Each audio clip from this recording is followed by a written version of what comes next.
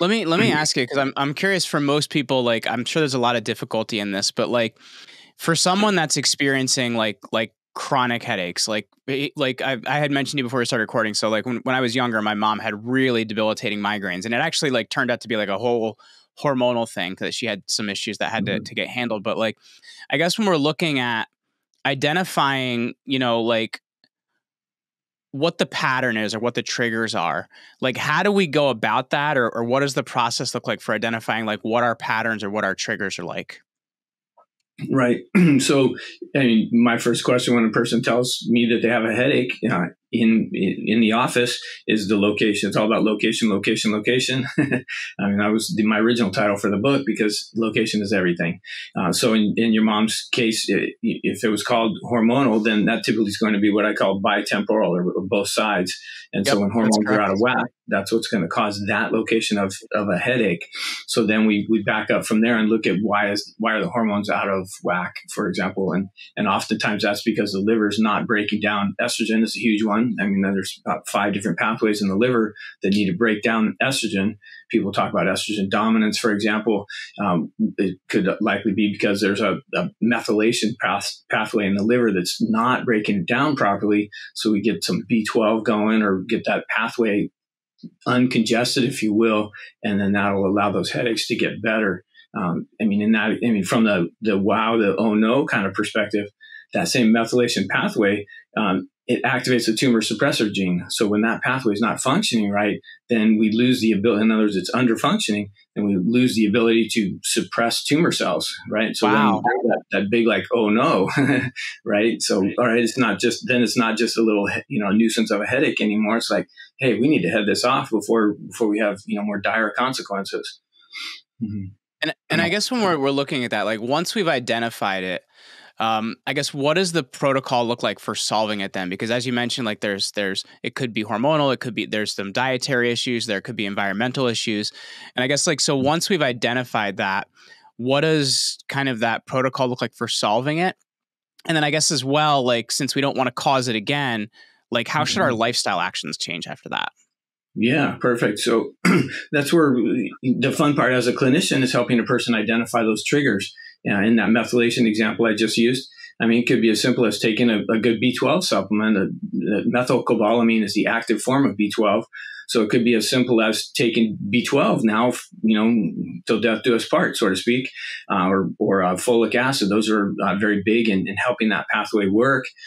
Could be as simple as, hey, chill out on the pesticide-laden foods that are inhibiting that methylation pathway.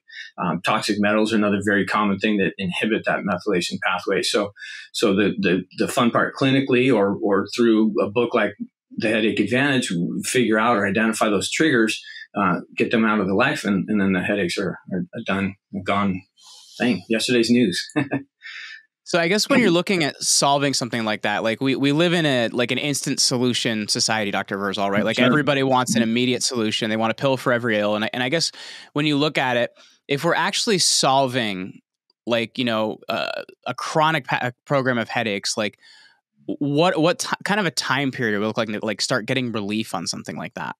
Yeah. So my bragging point is, and it sounds maybe a little overconfident, but it's really what gives me the confidence in putting this sort of material together. Literally, a headache never leaves my office. So is that fast enough? Wow. But I guess what about getting back into that chronic pattern though, right? Like, because you mentioned it might be like, okay, so we're low on B12 or we're low on this, we're low on that. Like, are we looking at like a period of weeks or months, or like what is, I guess to start seeing like long-term changes, what are we looking at? Like, I know obviously depending on what kind of headache it is, I'm sure it's different, but like, what have you seen? Yeah. Great question. The reality is, I kind of made the fun quip that a headache never leaves the office. It gives me the confidence that, this is the right trigger. This is what the cause is.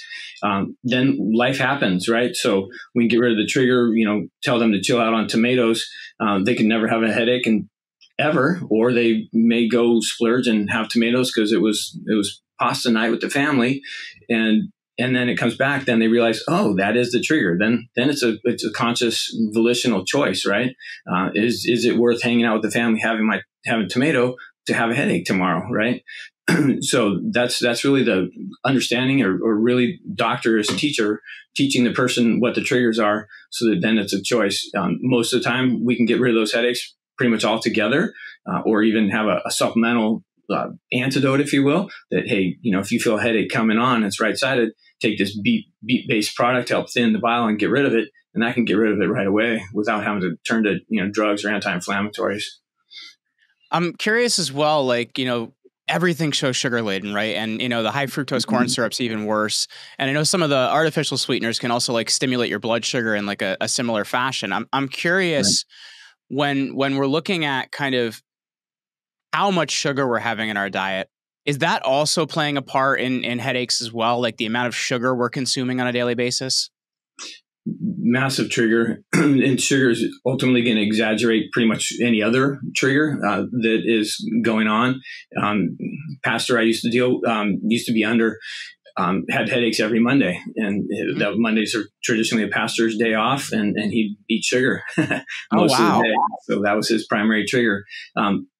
Praise God, I was fortunate enough to recognize at 14 years old that sugar didn't work well for me, and I cut it out completely. Haven't really had refined sugar in since that time.